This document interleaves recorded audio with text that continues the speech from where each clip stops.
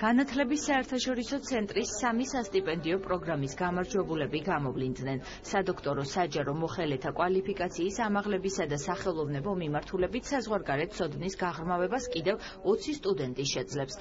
შვედეთი, იტალია, დიდი ბრიტანეთი, გერმანია, ამერიკის შეერთებული შტატები. ეს იმ ქვეყნების მცირე ჩამონათვალია, სადაც პროგრამის მონაწილეები სახელმწიფო დაფინანსებით სწავლის გაგრძელებას შეძლებენ. მოხარული ვარ, რომ გავხდი სახელოვნებო აკადემიური პროგრამის სტიპენდიანტი.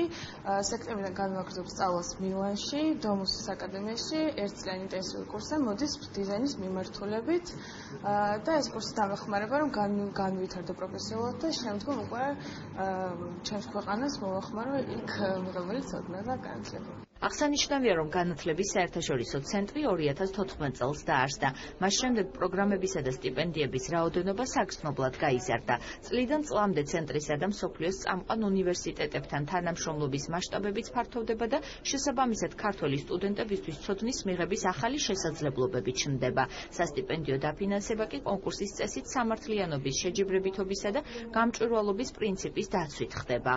განათლების საერთაშორისო ცენტრი წელს რამდენსამე პროგრამას მოაწერს ხელს, საერთაშორისო სასტიპენდიო სქემას მოაწერს ხელს. ივლისის შუა რიცხვებში დაგეგმილი არის იტალიის სახელმწიფოსთან ხელშეკრულების დადება, რომელიც სამაგისტრო და სადოქტორო პროგრამებზე დააფინანსებს აპლიკანტებს. საინტერესოა ის, რომ იტალიის მთავრობა პრაქტიკულად აუქმებს გადასახადს სტუდენტებისთვის საქართველოში ამ პროგრამის მონაწილეთათვის.